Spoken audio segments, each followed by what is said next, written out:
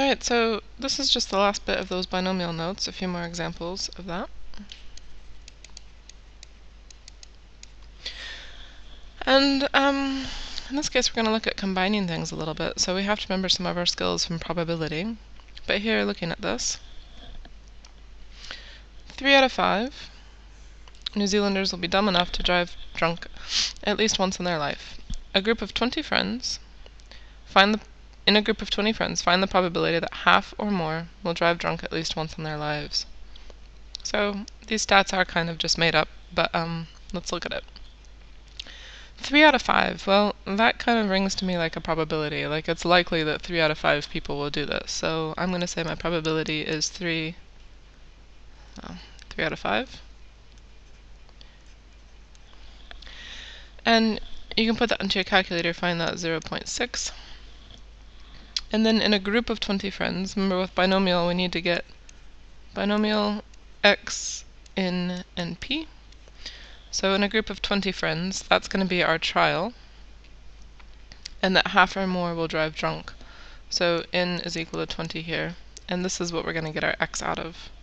So out of 20, half of that is roughly 10. So if I think about 9, 10, 11, 12 people, if I want half of that group potentially to be taking that risk, that's going to be the 10, and half or more is going to be more than that. So half or more includes half at 10. Oops. And the dot always goes not to the right, but to the left of the line. Remember, this is going to be a 1 minus problem, because I'm looking for everything above the line here.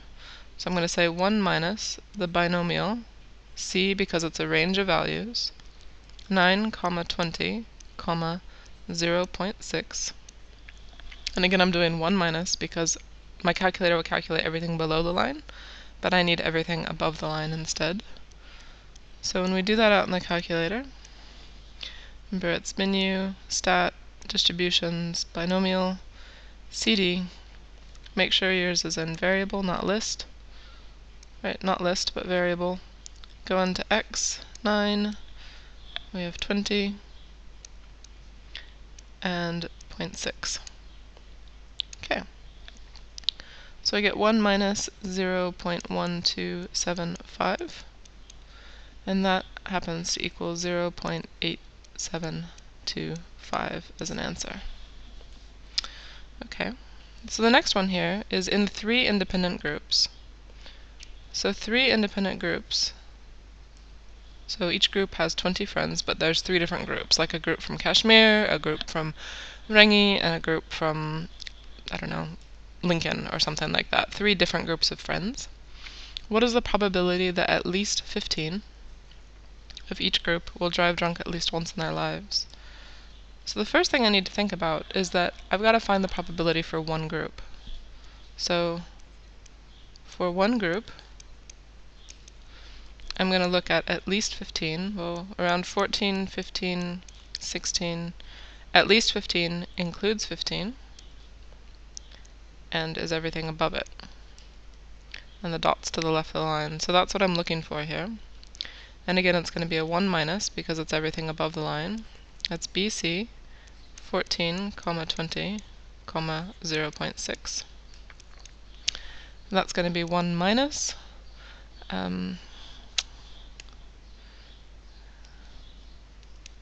In this case 14,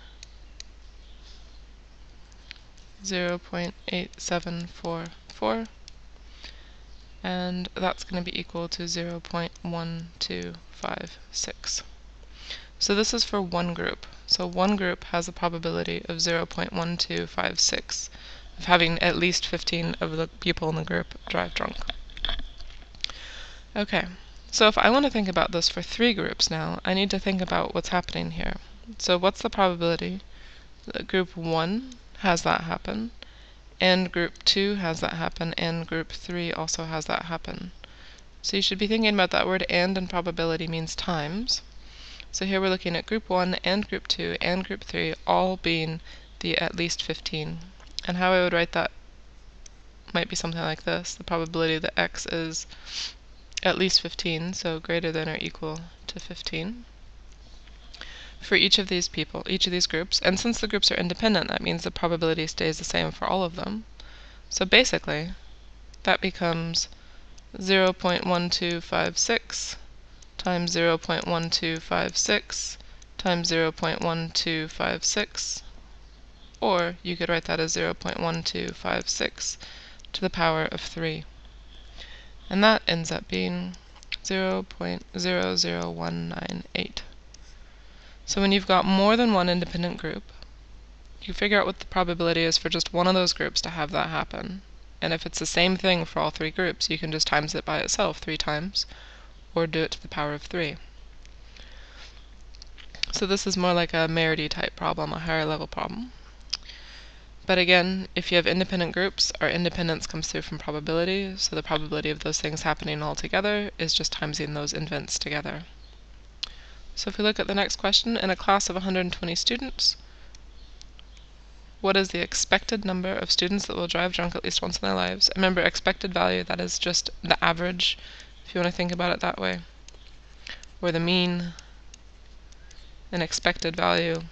It's what we'd expect to see if everything just kind of worked out like probability predicts. So the expected value, the symbol again is an upside down U, called a mu.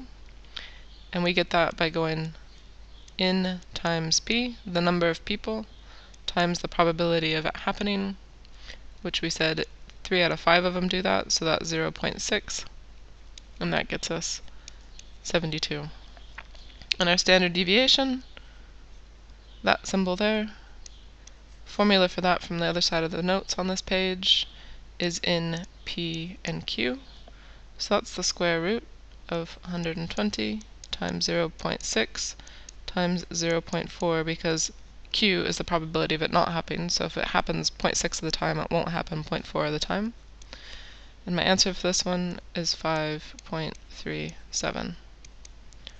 Sorry, that's a bit all over the place, but my expected value is 72, and my standard deviation is 5.37.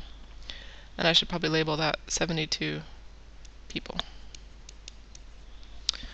Okay. Next example. If you want, good time to pause the video and try it on your own, see if you get the right answers. But if you need more help, let's go on with it.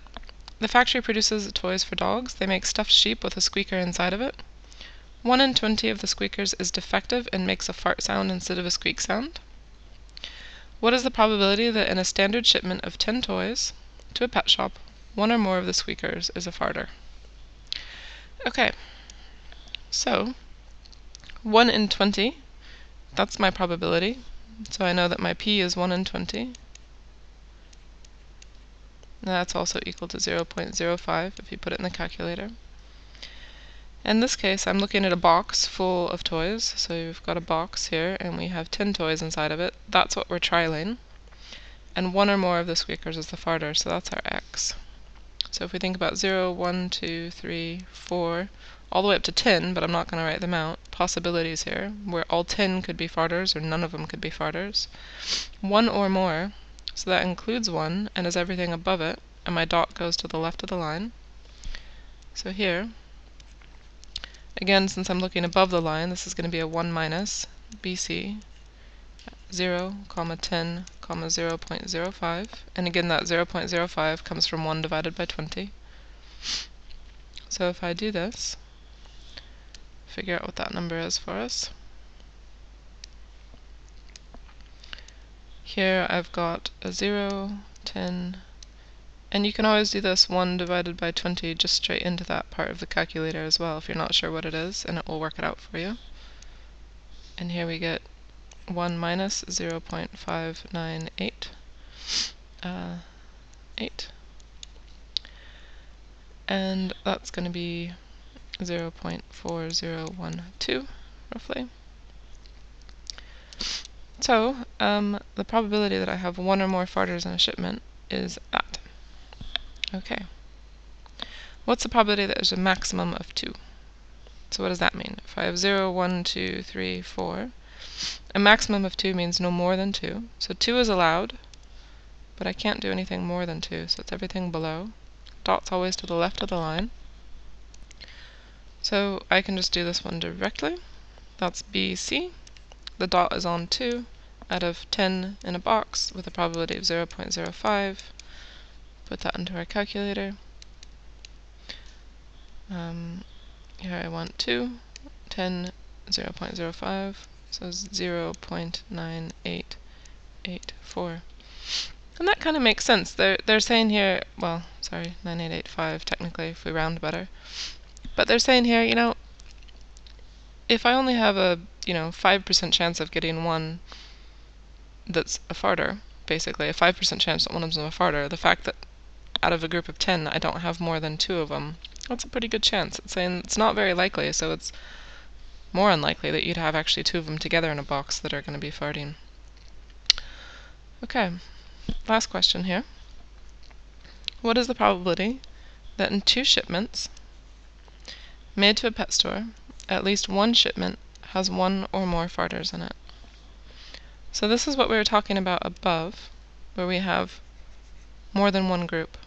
So here we've got shipment 1 and shipment 2. And I want to know the probability that at least one shipment has 1 or more farters in it. So let's think about what at least one shipment means first. Well, that means that I could have shipment 1 with a farter and shipment 2 with no farter. Or I could have no farter in shipment 1 and a farter in shipment 2. Or I could have farters in both of the shipments, because I'm looking here for 1 or more farter in it. So the opposite of 1 or more would be none. So either I've got 1 or more or I don't have any. And at least one means, well, I could have just shipment 1 or I could have just shipment 2 or both of them. And so in probability, again, if we think about that, that shipment 1 is a farter and shipment 2 is not a farter, so we times those together. Or that shipment 1 is a farter and shipment 2 is not a farter, we times those together. Or shipment 1 is a farter and shipment 2 is a farter. So we times together the groupings that we need and add them up as we go along. So again, this is a higher level problem, but first thing we need to think about is just the basic probability of having 1 or more farters in it. So the probability here that x is going to be greater than or equal to 1. And that again is this idea here, 1, 2, 3, that I am including 1 or above it. So my dot's on 0. And in fact, we just did this right up here. Exact same thing, dots on 0, everything above. So I'll write it out, but you don't need to if you don't want to. 0, 10, 0.05 is what we'd put in the calculator, 1 minus, because it's everything above the line. And that was equal to 0.4012. So that's the probability of a farter, so 1 or more farters. And if we need to figure out as well, because I have the farters, I need to know what the probability is of no farter. A couple ways we can do that.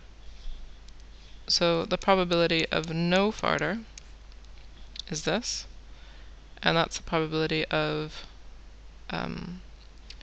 0, 1, 2. That's just 0. So you could say here BP 0, 10, 0.5. And this is going to be equal to 0.5988. And that's for no farters in the box. But keep in mind that these are complementary, because you can see that you only have 2 options here when you break it up that way. There's the 1 or more, and then the only other bit of that is 0. So these things add together actually, so you could have just calculated it, recognizing that there's the 0.598 that you got earlier, and that the 1 minus gave you the number for 1 or more farter. But if that's confusing, just think about calculating them out each. But now that we know those 2 numbers, we can calculate our probability. So again, if we want to think about diagramming it out, we thought we'd have a farter for shipment 1 and a non-farter for shipment 2, or a non-farter for shipment 1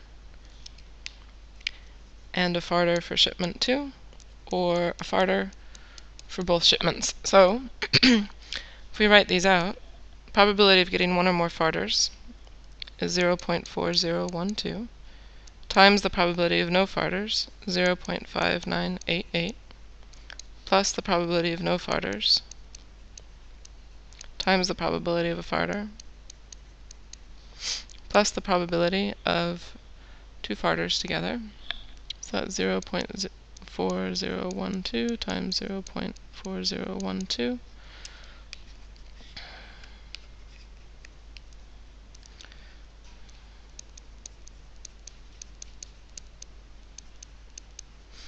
And if we times and add all that stuff up, we get to 0.6416 as our outcome. So